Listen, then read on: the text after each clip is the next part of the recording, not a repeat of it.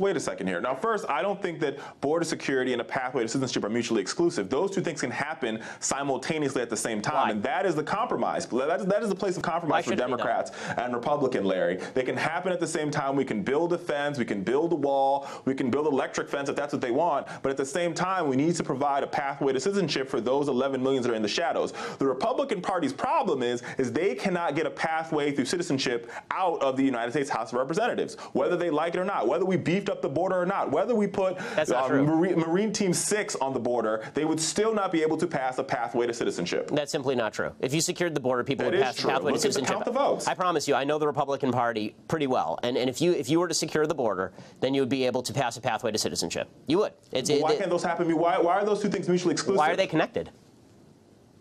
Because if we're dealing with immigration as a total issue. They're not separate issues. Of course they're separate issues, because the fact is that if you do not. Okay, it's fine. It's all about maintaining our border and having immigration control. So you're right. Let's assume you're right, and we'll completely connect them. Okay, but the way we'll connect them is we won't have any border security. Amnesty for everybody. Is there a problem or no? That's not what. But see, but this is exactly where they go to, Larry. Every time we have these discussions, this is where we go to. Why don't you explain why they have to be connected? And that is not. Well, wait a second. Wait a second. That is not what's in the Senate bill. In the Senate bill, which is the Democratic solution, which has been endorsed by the president and all the Democrats in the United States Senate, that bill strengthens our border. It increases border security, and at the same time provides a very, very, very long pathway to citizenship that takes almost 10 years. It is completely and totally bipartisan. Yet still, Republicans in the House won't even bring the bill to the floor for a vote. Richard, that tells you right there, Larry, that they don't agree with the pathway to citizenship. Why can't they vote? Honestly, I have one question in all of this. Seriously, just one question.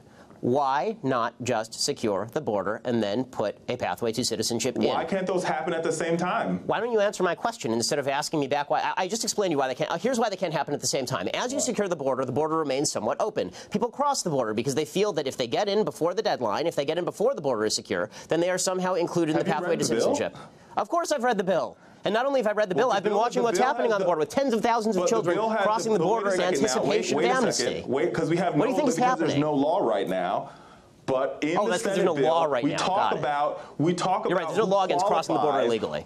In the Senate bill, we talk about who qualifies for a pathway to citizenship, and those deadlines do not apply to those individuals that cross the border. And how are you going to magically determine that, Richard? Do they have a magical It's in the bill. Right, they have read the bill. I've read the bill, Richard. Can you explain to me when you haven't read it correctly? when you determine who has crossed the border when? I was unaware that everybody who crosses the border has a barcode saying when they came across.